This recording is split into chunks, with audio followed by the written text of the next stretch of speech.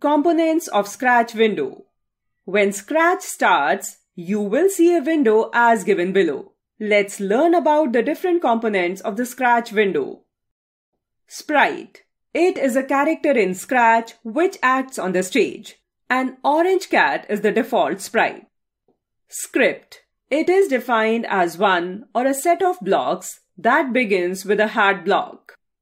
Title bar. It is present at the top of the Scratch window.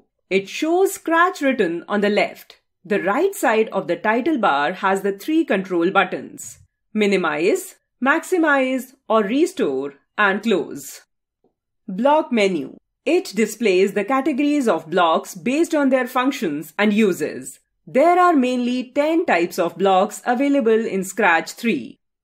Backdrop. It is the background of the stage. Stage area. It is a place where you will see all the action happening. Coding area. It is a place where you drag blocks and join them to create your code.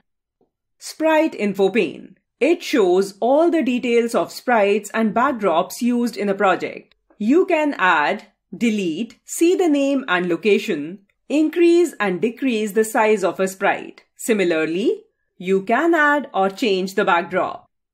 Add extension. It takes us to menus of extension from where we can add extra blocks to the code area. Go button. It is the green flag, and when you click on it, it runs a Scratch program.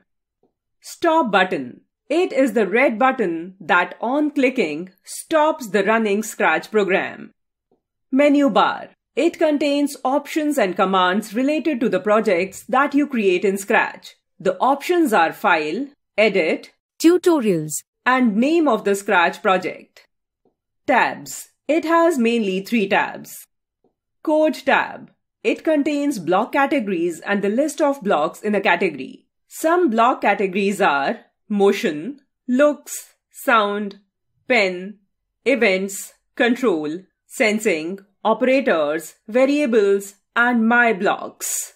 Each block performs a task in a project. Costumes tab. In this tab, you can add and make changes to the appearance of the sprites and backdrops. Sounds tab. In this tab, you can add and make changes to the sounds of the sprite and backdrop.